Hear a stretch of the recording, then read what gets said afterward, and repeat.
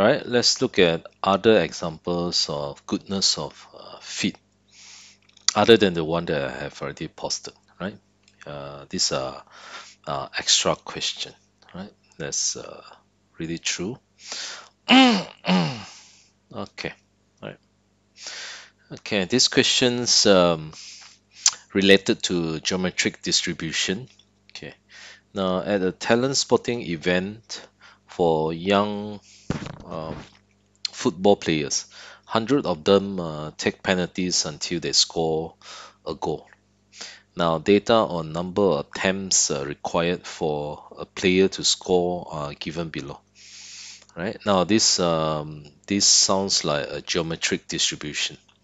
Now, in its simplest um, concept, geometric distribution is used to model the number of failures before a success is being achieved.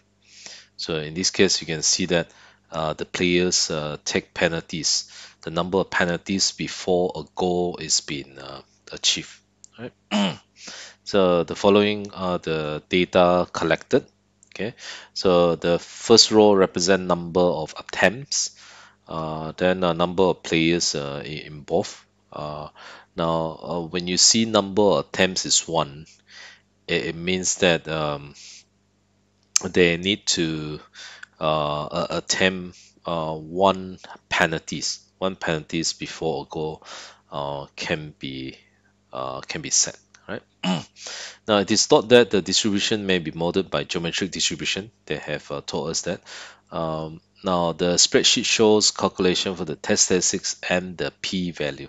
Right now, I'm going to show you the spreadsheet in a while, or the worksheet.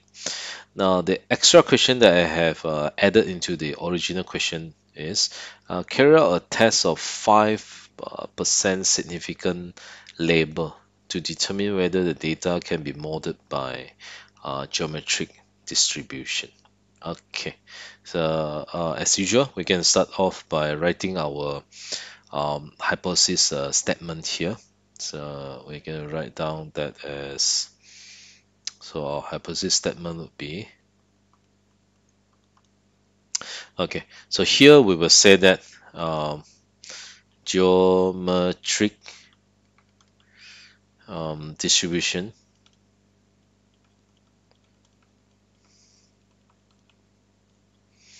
um, can is appropriate, is a good fit, for instance, for the sample that um, we have collected here, right?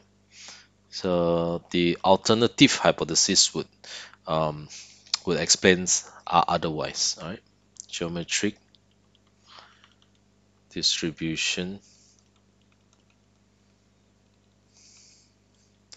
is not a good fit.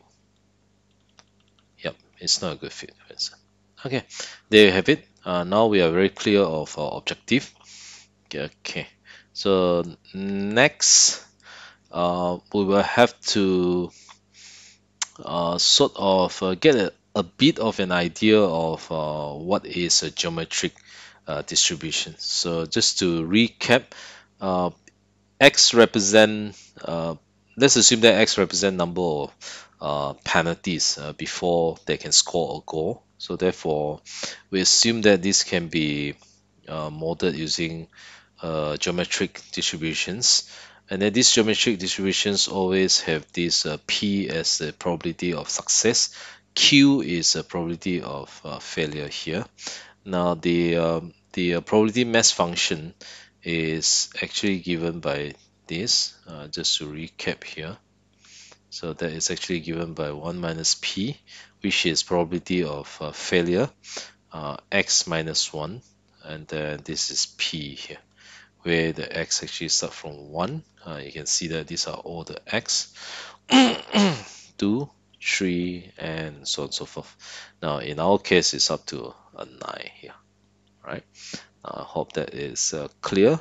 Now, are we given any informations regarding the probability of success P? No, we are not. Right? And then other properties of geometric distribution is the mean. Okay, this is the one thing you need to remember.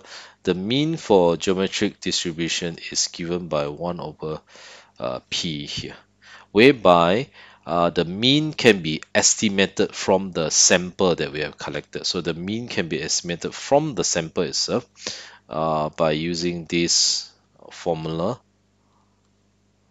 here. So we can estimate the mean from this sample, the population mean of this geometric distribution from this sample itself by carrying out this operation. So here I have already prepared the worksheet. You can see that all these numbers was copied from here. This is the observed frequency. Now we need to tabulate these numbers here. So we need to um, get the sum of this fx. So for that, let's see what sum do we have here, or do I have the sum here? Okay, so let me see whether I have the sum. I think I need to have the, okay, hold on, just let me get the view going first before I can see what am I having. Okay, so let's get the sum of fx here. Okay, now the sum of this would be, let me see what do we have. Okay, so the sum is 316. All right, 316 until C11, just to check. Okay, so 316. So all we need to do is just uh, key this one in, 316, and then divided by the total frequency here. You can see that there are 100 players. So if I were to total up the observed frequency, for sure I'm going to get 100 here. So just to check whether I'm actually getting 100. Okay, there you go. You can see that there's 100 there, right? So therefore, this one will be divided by 100, and then that will yield 3.16. As you can see, the mean is 3.16. But what we are interested is to estimate.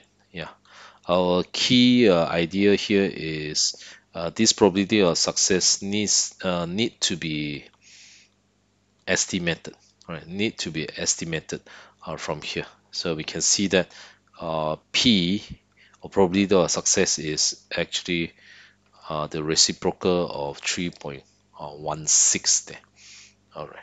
So let me see whether I have the value here. So if you take the reciprocal of 3.16, we should end up with 0.32.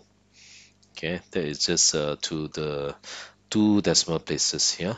So you will get sorry, you will get 0.32. Okay, 0.32 there. Right, and then there you have it. There's a probability of success. Bear in mind, this parameter was estimated. So later when we calculate the degree of freedom, we have to subtract this off from the number of category. All right, I hope that is clear. This is the second step here. So first step, we have done that. Second step, we have to find out a little bit informations about geometric distribution, and then identify if there's any parameters missing. Okay, we have already found estimated the parameters for the population. All right. So now we are ready. We are going to determine the expected frequency. So our third step is to find out all the expected frequency. So we're going to evaluate the expected frequency, and of course we're going to calculate the statistical, or the test statistics, um, chi-square value, or observe chi-square value here. So these are the two activity we're going to complete before we can analyze and conclude, right? Okay, just let me show you what we have here. So I have already calculated the first one here. So this is based on this probability mass density, probability mass function. 1 minus p to a power x minus 1 multiplied by its probability of success here. Right. Now just to show you the formula itself. Okay. Okay, now you can see that that is actually here, exactly the same as stated in this question here. All right, now let me make it larger a bit so that we can see it more clearly, right? So I hope that's clear. And then from here, we can tabulate each one of these individual probability. And then there we have it. And then of course, we should always check whether we are able to obtain a 1. Yeah, a 1. Don't forget, you must be able to obtain a 1 here. Okay, so you can see that I'm not getting a 1. So the main reason being because the uh, probability of um, getting 1 penalties before a score is being achieved is here, and so on and so forth. But the last one here, we will need to subtract off from all of this probability, because the total, because this is a probability density, this is a probability distribution, so therefore the total must be equal to a 1. Therefore, the last one we are supposed to take 1 subtract off with all the sum of probability over here.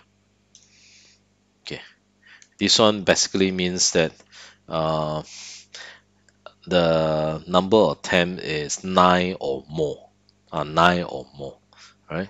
So I should have written this down as a number of attempts more than or equal to 9. Okay, so therefore the total probability must be equal to 1. If it's not, then you have to do a bit of adjustment here, right? And then for its expected frequency, as I mentioned, expected frequency is, just to recap, the expected frequency is given by, in this case, is given by n multiplied with its probability mass function. Okay, so the n is the sample size, so multiply with its individual probability that we have already determined here. So multiply by 100, you will get this, and so on and so forth, of course. hmm Okay, and then now, of course, you would like to check whether it actually tabulate to or tally to 100. Of course, you should tally to 100, just for checking purpose. Now, in the exam, are we supposed to construct the table? Yes, you will have to construct the table as shown here. Right? I'm just using the worksheet to speed up the discussion. Right? Okay, now the fourth steps, as I mentioned all this while, the fourth steps is very critical. You want to check for this. Anything that is less than 5. Uh, Are there any expected frequency that is less than 5? So let's check.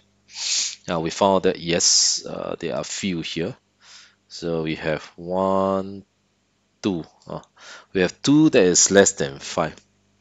So therefore, one way to actually fix this, you can actually combine these two rows together. You can combine these two rows together. And then lastly, to fix this one here, we can combine these two together, so that we can get more than 5 then. All right, now I hope step number 4 is clear.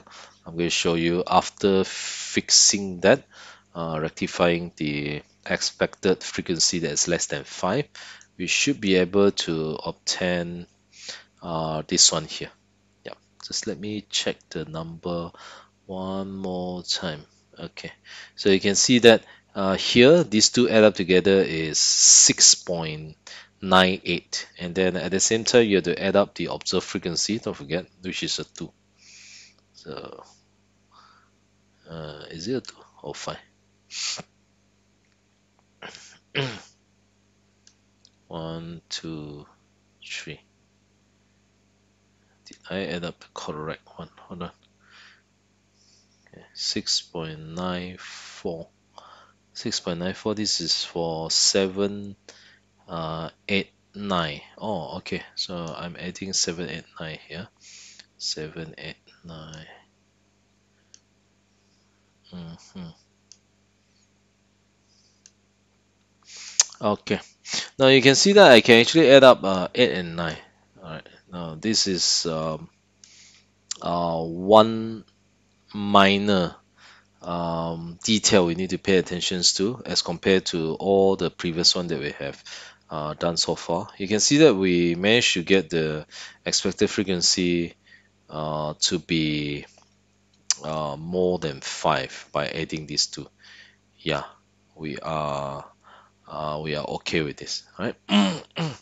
And then of course this is one way to do it. You can actually add these two up, or in this case uh, we should also make sure that, okay, if I were to add these two up, I would be getting my observed frequency to be 2. You can see that a 2, right? So therefore, in order to um, sort of get a better calculation, I would say, maybe it's best we can combine 3 of these rows together. Okay, so if we combine these 3 rows together, we will be able to obtain observed frequency more than 5 there. Is it not wrong? Is it not wrong to use 8 and 9? No, it's not wrong to use 8 and 9. If you prefer to use 8 and 9, you can use that.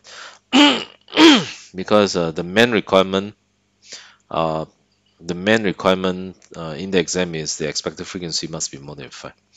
But to make the requirement more strict, in this case, you want to make sure the observed frequency, which is also equal to 5 or more than 5. Yeah, you can actually combine 7 and 9 here, which I have done so here. 7 and 9. So therefore, you get a 5 here. Okay, that would be a better um, calculation. All right. Okay. Now, since I combine 7 and 9 here, okay, we have one value left here, which we need to improve on so that we can achieve expected frequency more than 5. So therefore, we're going to combine 5 and 6 together. So if you combine 5 and 6 together, so this is the one that we have. All right. Now I hope that is clear at this point. Okay. All right. Now there you have it. And then from here itself, we can calculate the all these values here. And then finally, of course, we have to calculate each individual chi-square value. And then we will be able to get the sum of the test statistics chi-square value.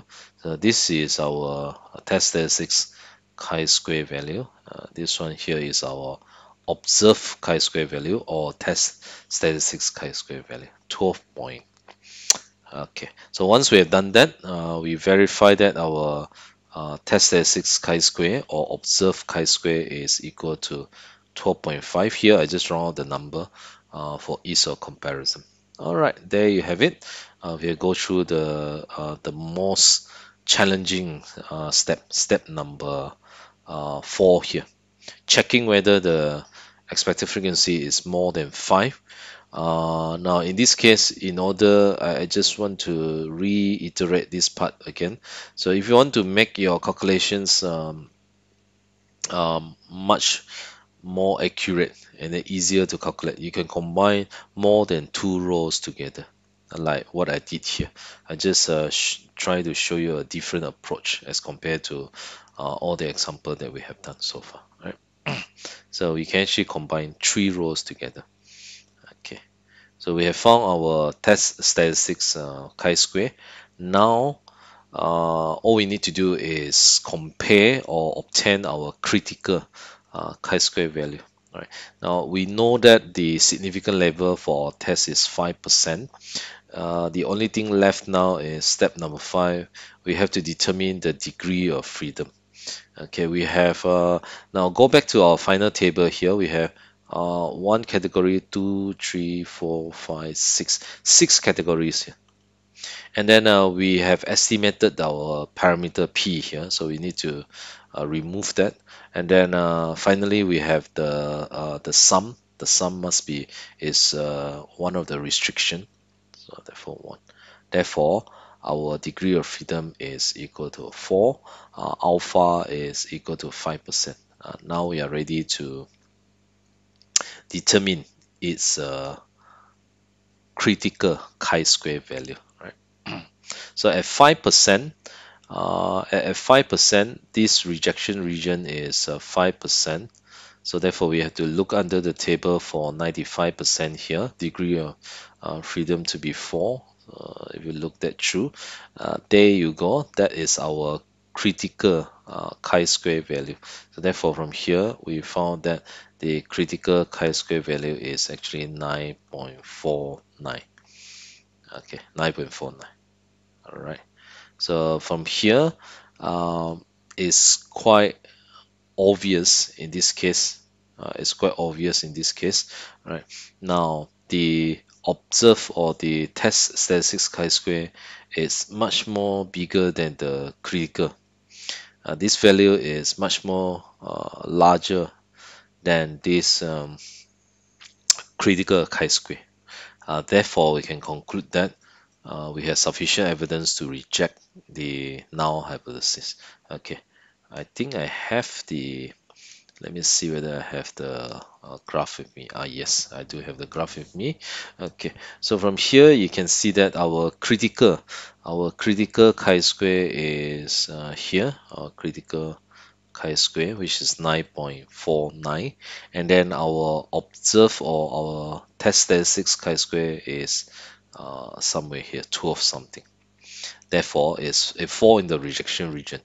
Our conclusion would be to reject um, H naught. By rejecting, you have to make the conclusion based on or in this context. We will say that therefore geometric distribution is not a good fit to this sample. All right. Now I hope that is clear. I will move on to the next example shortly. All right. Example number 8. This is a test for goodness of fit for normal distribution. Now, when an intelligence test was standardized, scores on tests were distributed normally with mean 100 and standard deviation 15. Now, 20 years later, it is thought that the distribution of scores may have changed or may have changed. It's no longer having a mean of 100 and standard deviation of 15 here. Now, the intelligence scores of a random sample of 40 people were measured and are given below. All right. These are the sample collected.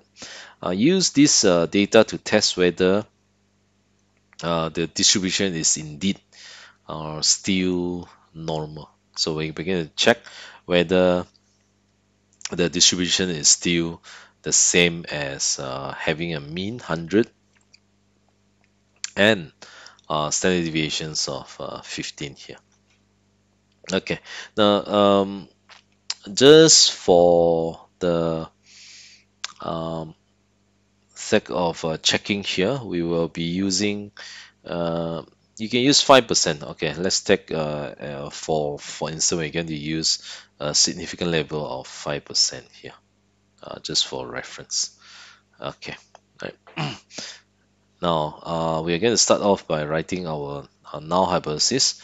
We will say that a normal distributions, normal distributions, normal distributions of this with a mean of 100 and 15 is a good fit.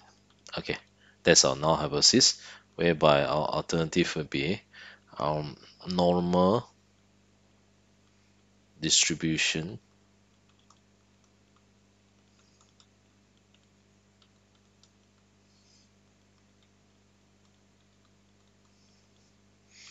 is not a good fit. Okay, it's not a good fit, right? And then there you have it. We have stated our objective. Now we're going to perform the same routine again. Right? So for normal distribution, it has two parameters, 100 and standard deviations of 15 here. Okay, so we're going to check whether it is whether this distribution is still the same as before or has it changed, right? So we're going to check on the sample of data that we collected are here. Now you can see that I have already put it onto the worksheet. Okay. Now based on this, the original one that is unsorted, or of course in exam, preferable you can sort it up. You can sort it up manually. Of course, it sounds ridiculous to sort it manually. But if you have a piece of software like not related to exam, you can sort it quite easily. So here I have already sorted it. The main purpose why I want to sort it is because in this case, now I wanted to form a table. I wanted to form a table to create a frequency table to represent all this data that represent your IQ, intelligence score here. Okay, so that is the uh, main purpose here. Of course, some of you may have another suggestion saying that if I don't want to create a frequency table, can I just use the raw IQ numbers and then uh, tabulate its mean and tabulate its standard deviations? Uh, yeah, you can actually do that, right? But I did not perform that here. So maybe some of you who like to test it out and make a comparison, you can do so. For this tutorial, I'm just going to create a frequency table. For your case, you can try out to obtain the individual frequency uh, the mean. You can calculate the mean from the raw data itself without creating frequency table. Okay, so the reason why I want to sort it because I want to create a frequency table. Now all I need to do is determine the range.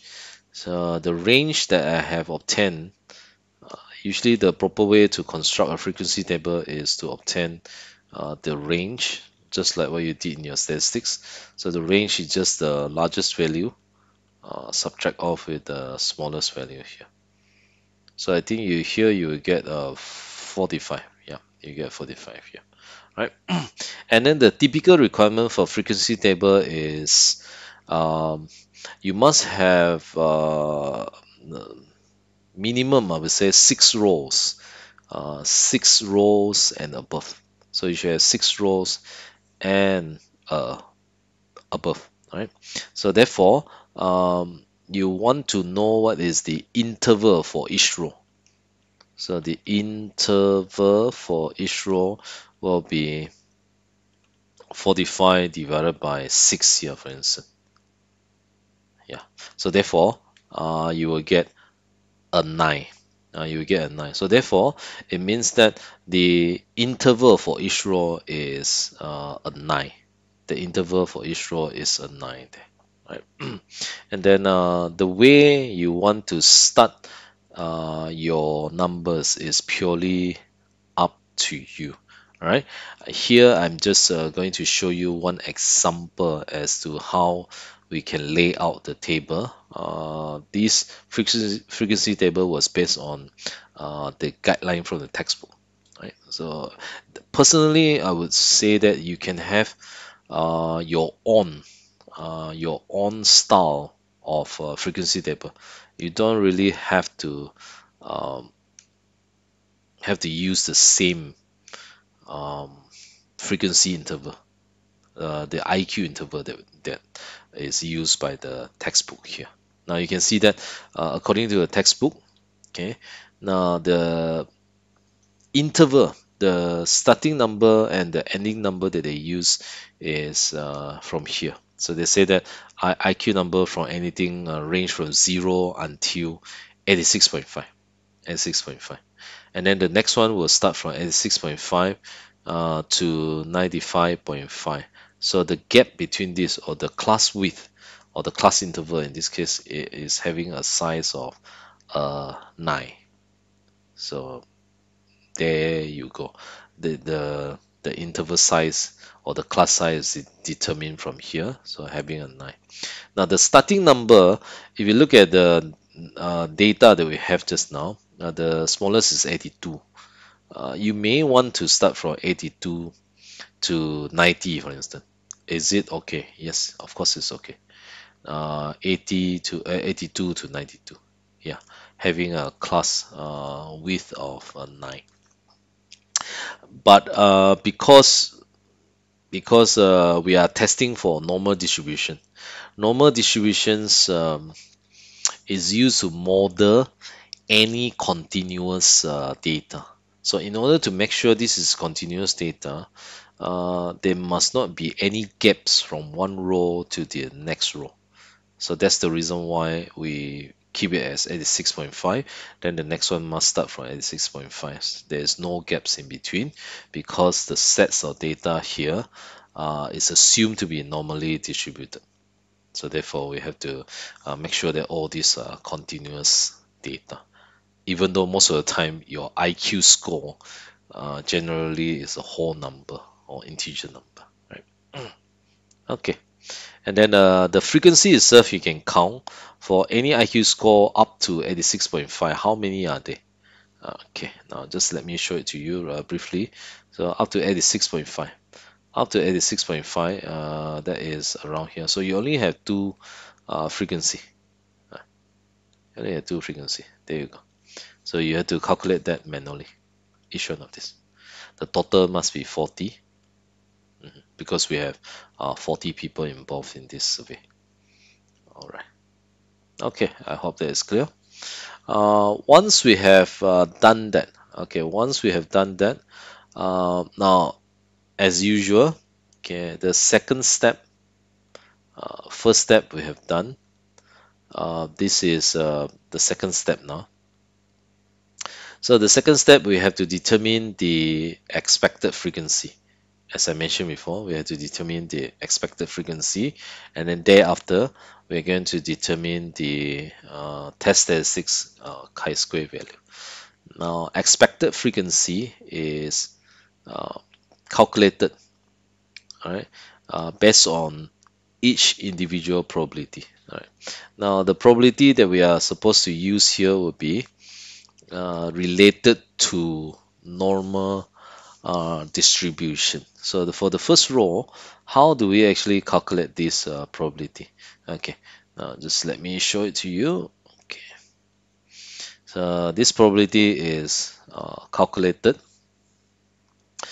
based on this. So for the first row, first one here, I'm going to show it to you how we actually calculate that. That is a probability of x less than 86.5. We are trying to calculate the probability of IQ score less than 86.5. And then by using normal distribution, Okay. Now, the proper way we perform a normal distributions would be if you don't have, of course, some of your calculator is quite advanced. You can actually tune into the normal distribution mode and then tabulate this value. If you don't have, all you need to do is go through the usual manual procedure by converting this into the z-score. That will be 86.5. subtract off with 100 divided by 15 there. Okay, so let me see what do I have here if I do that calculation. So that will be 6.5 minus 100 divided by 15 there. Okay, so I end up with negative 0.9. So now, therefore, that is probability of z score less than negative 0. Uh, less than negative 0.9 there. Okay, and then next, because I don't have an advanced calculator, so therefore I will need to rely on my data booklet. And then we are looking at a normal distributions table. So I need to go back to a normal distributions table, not the T. This is the normal distribution table. For any Z that is less than negative 0.9. So less than negative 0.9 is actually somewhere here. Okay, I'm interested to figure out this probability, which is exactly the same as this. Exactly, because they are symmetrical. So this area must be the same as this area. If I'm able to find this area, then I should be able to find this area. Right now, because of the setup of the data booklet, now all I need to do is figure out this area instead. This area instead, right? Okay, so because this is 0.9, all I need to do is look under the table here for the value 0.9. Okay, let me see whether I have 0.9 here. Okay, let me erase all this. 0.9, and then there you have it. You can see that 0.9 is over here. Okay, this is 0.9. Okay, I have 0.9. Now the z-score of 0.9, and then this z-score stat that is 0.8159, which means this area is 85 81.59%. So 81.59%. This area represents 81.59%. But I'm interested to find out this area instead. This area, like how big is this? Okay, so therefore it's quite direct. So all you need to do is just take 100% with that. So that will be like 18.41% or 0.1841. Okay, so you can see that that's how I get 0.1841 here by using data booklet, right? If you have your advanced calculator, by all means, you can use it to check. All right, now I hope that's clear. So after this, after you're done with this, all you need to do is continue, right? Continue to tabulate the rest. Okay, you can continue to tabulate all of this. Okay, just let me see. Tabulate all of this, and then you will get each individual probability. And then from here, we can calculate the expected frequency. So the expected frequency is given by the sample size, which is 40, multiplied by each individual probability. So like this, we have to multiply by 40 here in order for us to get this. Okay, now we have done with step 2 and 3. 2 and 3 actually. I hope that's clear. Now, of course, the next step, as usual, step number 3 and 4, which is very important. We need to check whether any expected frequency that would be less than 5. Yeah, indeed, there are two. These two are less than 5. So we are going to join these two together. Okay, so after joining, you should have something like this. Let me show it to you. Okay, so after joining these two, we will have here.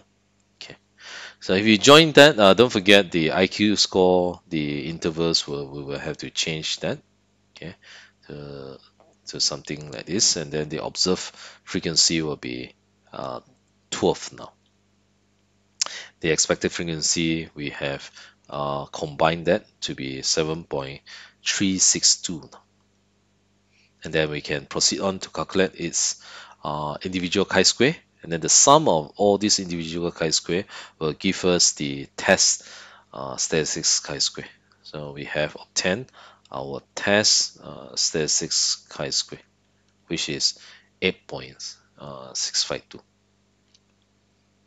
Okay, now we have go through the hurdle here. Next, we are going to determine the critical chi-square value. For the critical chi-square value, now we will need to calculate its degree of freedom.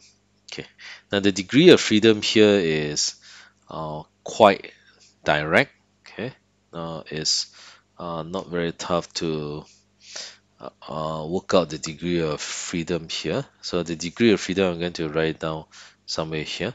So the degree of freedom is how many categories we have. So here we have 1, 2, 3, 4, 5. We have 5 categories, and then there is no estimated parameters here, but we do have a restriction on the sum. So therefore, the degree of freedom is equal to 4. Now, for uh, practice purposes, we assume that we are using a 5% significant level. Now, therefore, we're going to go back to our data booklet one more time. Okay, under chi-square, so let's look at chi-square distributions here. Degree of freedom of 4, degree of freedom of 4 here. Okay, degree of freedom of 4. And then looking under the column of 95, because our significant level is 5%. 95% here, degree of freedom equal to 4. Therefore, we have already found our critical chi-square. So therefore, I'm going to write down here, our critical chi-square is given by 9.49 here.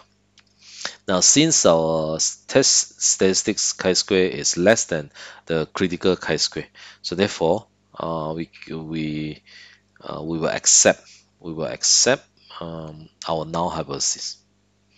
And then since we accept our null hypothesis, we will say that the normal distributions with that parameters of mean 100 and standard deviation of 15 is an appropriate distribution to represent this sample. Okay, now I hope that is clear here. Let me see whether I have the graph. Okay, hold on. Forgot whether I have a graph. Okay, I don't have the graph there. So here I just complete this discussion up to this point. You can always draw the graph and then check that the test statistics chi-square is less than the critical chi-square. So therefore, we will accept our null hypothesis, or we don't have sufficient evidence to reject the null hypothesis. Right? Okay, so I hope that's clear. We're going to look at the next one. All right, example number 9. All right, you can see that the question is getting longer and longer. Okay, all right. Now we are still on testing the goodness of fit for normal distributions. This question looks very similar to example number 8, but of course there is a slight difference there. We're going to check this out. An experiment is conducted to determine whether people's estimates of 1 minute have a mean durations of 1 minute. Now, data is to be collected by asking a sample of people to say, start, and stop at times they estimate to be 1 minute apart. Now, the actual time apart in second is recorded by the experimenter. Now, a t-test is to be conducted. A t-test is to be conducted of the hypothesis that the mean actual time apart is uh, 60 second, 60 second, right? Now, before this is done, a preliminary sample is taken. So the sample has been taken here. Now we have to use this data to decide whether the assumption of the normality is reasonable. Now, of course, the same thing. We are going to write down our null hypothesis and our hypothesis, uh, our alternative hypothesis, right? All right. Now, as I stated just now, we have to write our null hypothesis and our alternative hypothesis. So let's see how does it look like. So our null hypothesis would be whether the assumption of normality is reasonable. So we can say that our estimate, because we are estimating, um, estimate, estimate of estimate would follow normal distribution, for instance, or the estimate is let me see. Use this data to decide whether the assumption of normality is reasonable. So we can say that the estimate with normality is reasonable. Estimate is normally distri estimate can be assumed to be normally distributed, right? And then the same thing go for this one here. The alternative will say that the um, estimate is not normally distributed, right? So that's it. That's our objective. Okay. Now, once we are clear with this, okay, once we are clear with this, then we are going to move on to the second step. All right. Now, the second step, we have done the first objective. Okay, we have done the first objective. So the second step would be because these are all the time taken recorded, and then time is a continuous sets of data. As usual, we need to build our frequency table there. Now, you can see that from here, the data has been sorted. The original data was here. I have already sorted it beforehand. And then we're going to check the difference. We're going to determine the range itself. So the range is 63 minus of 29, which is 34 there. And then therefore, you can determine the class interval size, or class size in this case, because our minimum requirement for number of rows in the table is 6. You divide this by 6. Now that would be, I would say that it would be between 4 and 5, right? 4 and 5. So you can take the smaller one or the bigger one, doesn't matter here, right? Now for this example, I'm using a 4, right? So if you're using a 5, that is fine. Okay, so I'm using a class width of 4 unit. And then how you want to start your the interval itself is up to you, right? So take for instance, the one that I have here looks something like this. Okay, so based on the textbook, this is a textbook guideline. You don't have to purposely follow exactly the same like this. Okay. Now you can actually start from, because just now if you refer to this, the smallest one is 29, right? So you can say that from 29 to 34. You can also do that, right? Or you can start from 41.5 here, right? So then the next one is if you end at 41.5, the next one will be 41.5 to 45.5 since I'm using a class size of 4 here. If you are using a class size of 5, by all means you can go ahead. Both your result and my result using a different frequency table should be approximately the same, right? You can test it out. Okay, the observed frequency, we can calculate that from these sets of data. Okay, make sure it tally to 60 because we have 60 sets of data here. Okay, and then calculations of probability. All right. Calculations of probability, uh, again, is the same for the first one. I'll show you one more time. Now, in this case, uh, we will we will calculate based on normal distributions one more time. All right. Now, before we can do this, okay, before we can do this, there are a few things that is missing from our sample as compared to our previous example. Our previous example has already given us both the mean and the standard deviations for this normal distribution. But for this example, the mean and the standard deviations are not given. So therefore, you have to produce an estimate. We have to use an estimate for the mean and the standard deviations. We have to get the estimate for the mean um, and the standard deviations itself. Okay, so there are many ways to do this. Okay, now of course, one way you can do that is just sum this up and then divide by what do you have here? Divide by 60 there. And then you should be able to get the mean. All right. Okay. So therefore, let me see whether I calculated my mean and so. Oh no, I didn't calculate my mean. Did I calculate my mean or not? No. Okay, hold on. Just let. Right. Now, since I have not calculated the mean, I'm going to show you how the mean is calculated here. Okay. Now, first of all, we can actually sum up all these numbers and then divide by uh, total number of sample we have to obtain the mean. Right. Okay. Now, first of all, let me clean this up. Okay.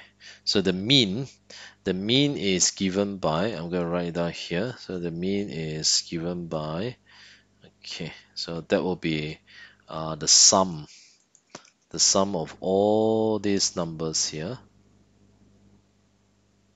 okay, and then divided by, I know that there are totals of 60. Give me a second. Is it 60? Let me check. Yeah, correct. Right. So there are 60 sets of data. So therefore, the mean estimated mean is 51.1. So I'm going to write that down. Estimate. So these are all estimate. The mean estimated is 51.1 there. And then don't forget for normal distributions, any normal distribution, we must have the mean and the standard deviation. So we need to estimate these two. So the estimate for this is x bar. The estimate for this is s squared. So the sample variance. The mean is calculated using this formula. I hope that you guys still remember this. Okay. And then the uh, st sample standard deviation is calculated using this formula here. Now that depends on how you like to do it. There are two formulas you can use here. It's either you use this formula, which is the original one, okay, or you can use the other formula here. That would be um, square divided by n over n minus 1. right? So either one of these formula will give you the sample standard deviation, right? Okay, I hope that's clear. I'm going to erase this, and then I'm going to use my software to help me to calculate the uh, standard deviations here. So, STD, standard deviation. That would be, do I have sample standard deviation? So I have to use the my sample standard deviation. All right, now for all these sets of data. Okay, now that will yield 7.56. Right? This is the standard deviation. I think I've written that down wrongly. It's supposed to be here. Right? So that's the standard deviation, not the variance itself. Right. I hope that is clear. I'm going to rewrite the formula for sample. This is sample variance. Sorry, sample variance.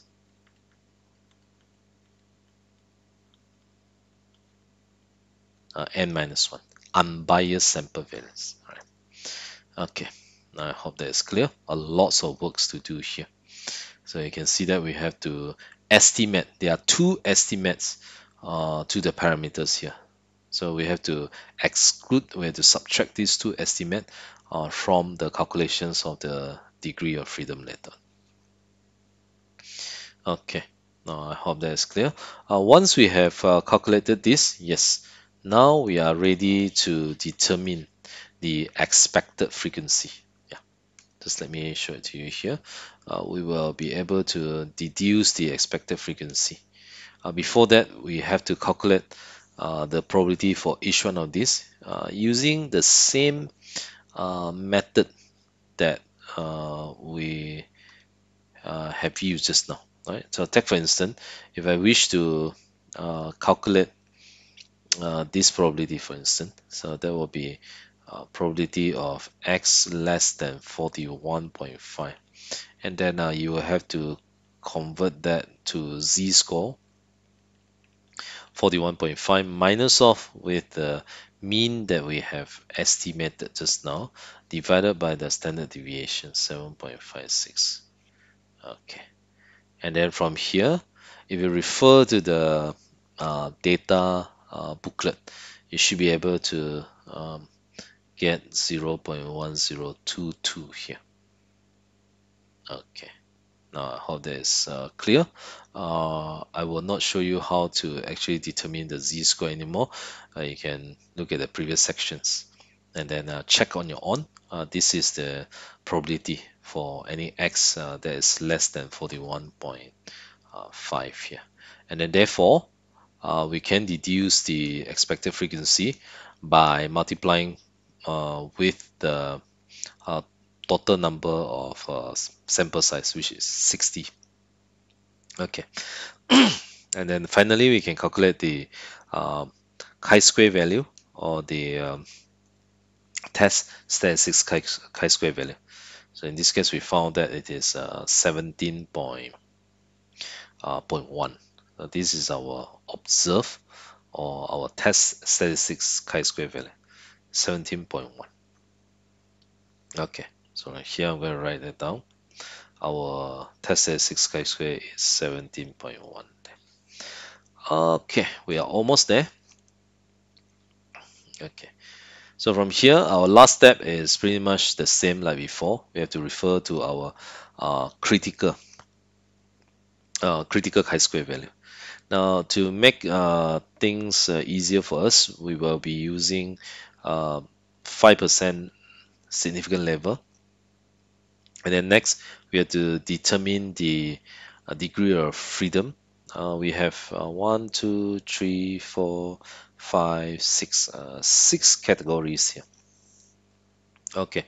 Now, not forgetting, you should always check, as I mentioned before, you should always check whether the expected frequencies have any value that is less than 5. All right. In this case, we don't have any value less than 5, so it's fine. So we don't need to modify the structure of table.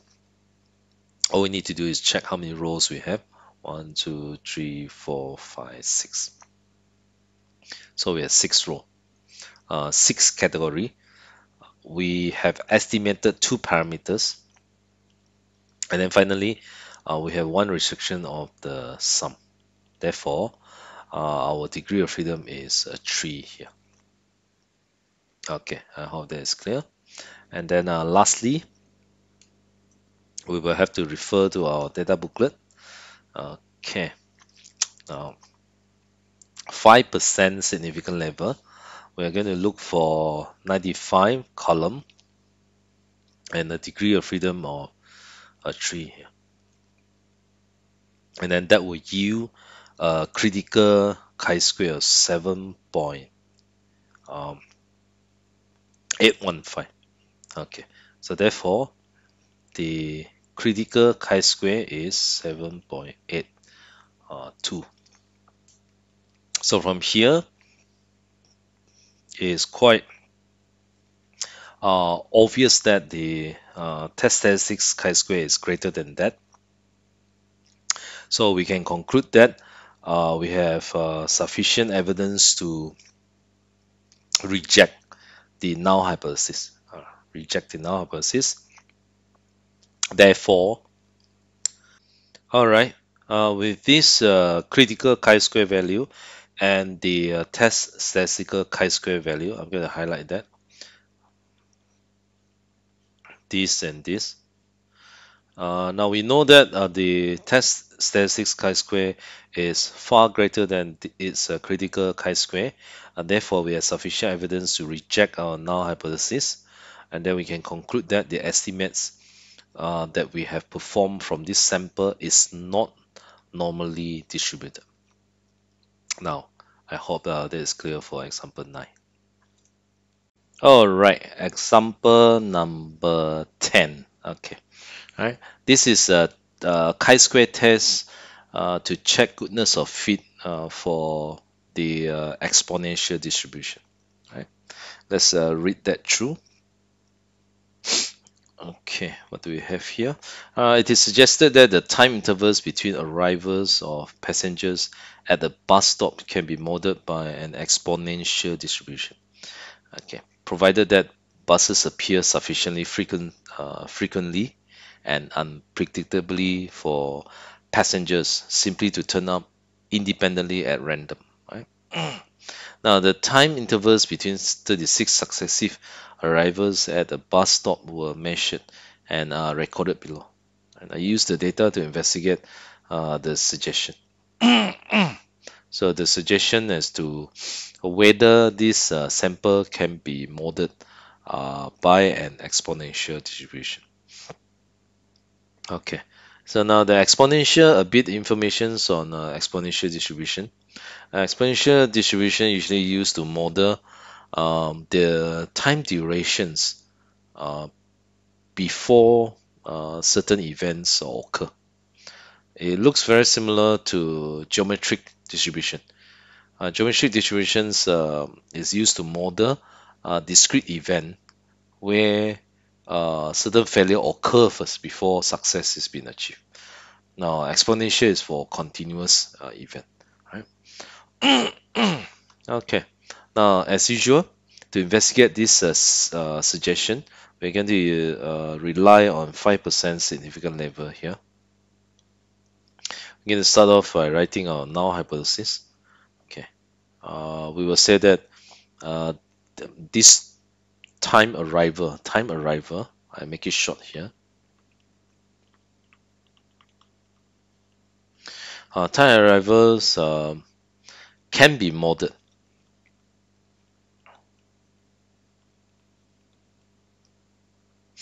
Can be modeled, yeah, correct.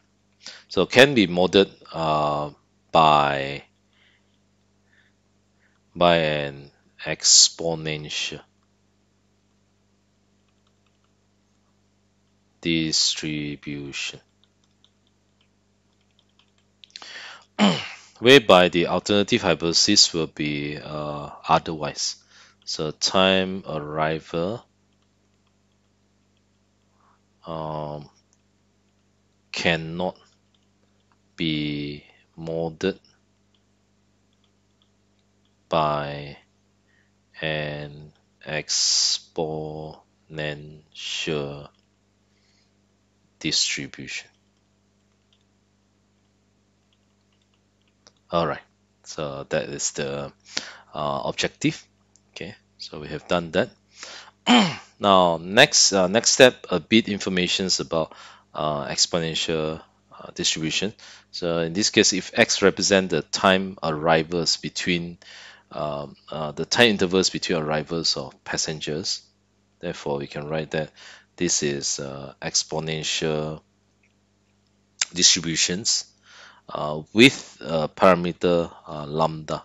Lambda will be the average value over a certain period of time. Okay, so in this case, the lambda, the mean value is not given.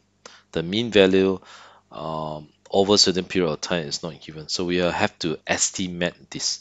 Okay, and then for exponential distributions, the mean is actually given by 1 over lambda. So we can estimate the lambda or the average value over a certain period of time lambda using EX. And then EX can be calculated or can be estimated from this sample data by using this formula here.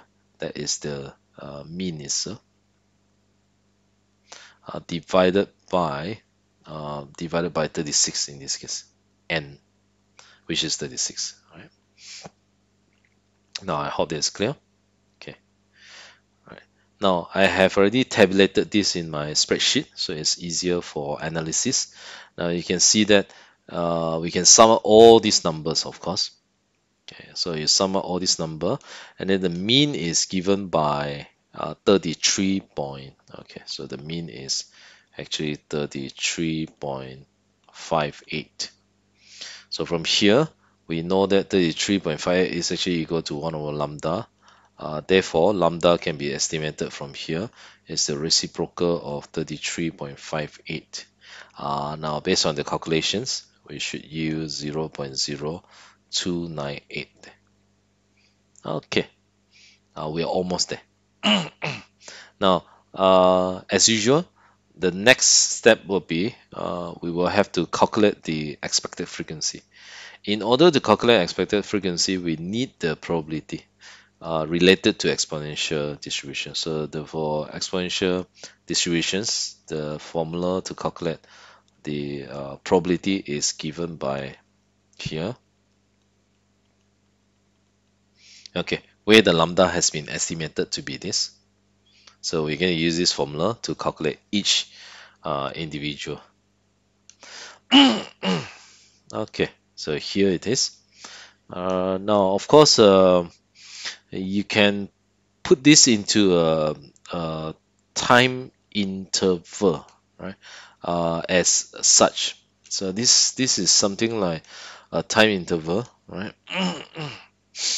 From 0 to 9, 10 to 19, 20 to 29, and so on. Now, the same methods apply here. You can sort this up, and then minimum requirement is 6 rows, or you can have more in this case. All right. One example how we can put this into a frequency table would look something like this. For instance, 0 to 9, 10 to 19, 20 to 29. Um, each one of them have a time interval of 10. Okay, if you convert them to the class boundary. Okay, so this is just a suggested time intervals that you can use. Okay, and then you're going to determine the observed frequency, based on the time interval that they have set for us, for instance. Okay, and then next we can determine its individual probability by using this formula here. Okay, so from here we will be able to calculate its individual probability. All right. Okay, so I hope that is clear here. Now you are wondering what is the x value that we are referring to here. Okay, so just let me show it to you. We have okay, this is up to, you can see that the class boundary is actually up to 9.5. So the lower boundary here is actually negative 0.5 mathematically. I don't mean physically this actually exists. Now mathematically it ranges from negative 0.5 to 9.5 here. This part will be 9.5 to 19.5. Okay. So all you need to do is calculate the probability actually it's from 0 until 9.5, all right. So we can tabulate this until 9.5, all right. Or we can use the sum of uh, all the area under this curve, right? Because this is a continuous probability distributions. Okay.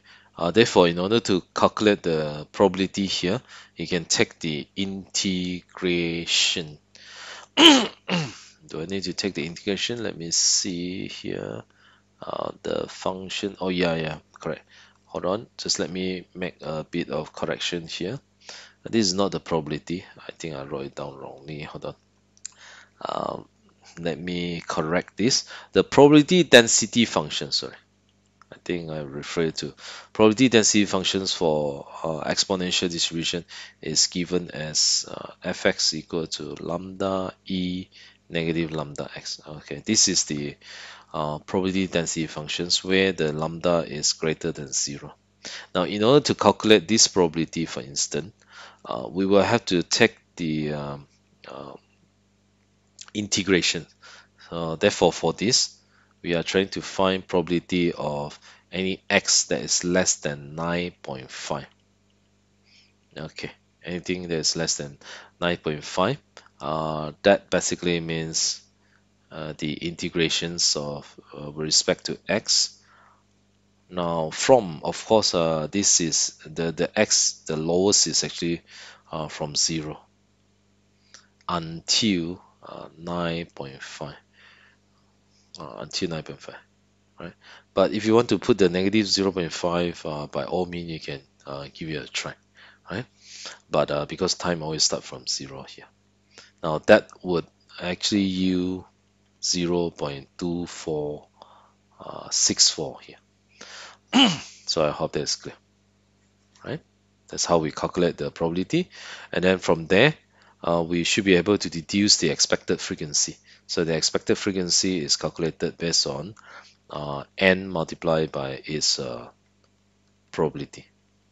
So the n in this case is 36. So you just need to take 36, multiply with this. We will get 8.8. Okay, so I hope that is clear. All right, so I'm going to pause here for a while. You can actually take out your calculator and then tabulate the probability using your calculator. You don't have to do manual calculations using the integration. I think your calculator can actually perform that integration quite easily. Okay, there you go. All right. So I'm going to erase off this. Okay. Now that is how we obtain all the expected frequency. Now, again, don't forget, at this point of time, you have to check if there is any of the expected frequency that is less than 5. Now, we found that, yes, there are a lot. So therefore, one way to rectify this situation is we're going to combine 3 of these. Yeah, some of you may suggest that, can I just combine these two? Yeah, of course, if you combine these two, it's already greater than 5. But you will notice that the observed frequency is still under 5 there. So it's better to combine 3 rows here.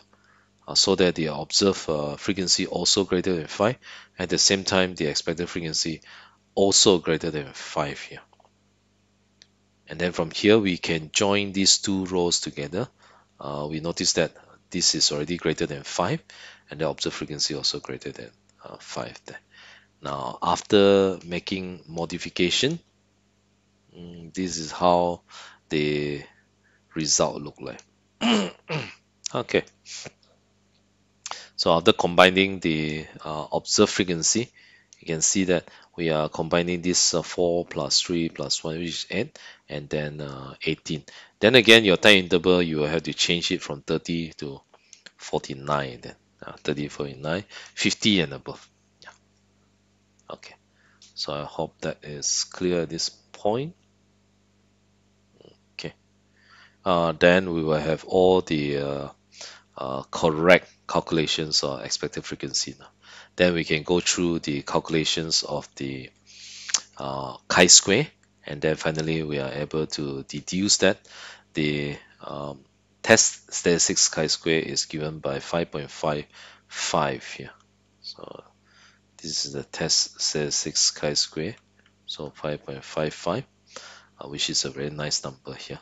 Okay. Okay. At this point of time, it's quite easy to finish off the last part, right? So the last part, because we are using 5%, all we need to do is deduce the degree of freedom here. The degree of freedom, we have to check how many category we have. 1, 2, 3, 4, 5. We have 5 categories. We have estimated 1, and then we have a restrictions on the total. So therefore, our degree of freedom is 3 there. Now, by referring to the data booklet, degree of freedom of 3, and then at a 5% significant level, so we are supposed to look at this, that would yield 7.815. Okay, so our critical chi-square is 7.82. 7.82. Since the test statistics chi-square is less than the critical chi-square, therefore um, we have sufficient evidence to not to reject, okay, not to, to reject or to accept. In this case, we're going to accept the null hypothesis. Therefore, our conclusion based on this context would be time arrivals of passengers at the bus station or bus stop, sorry, can be modeled by an exponential distribution. All right. So I hope that is clear at this point.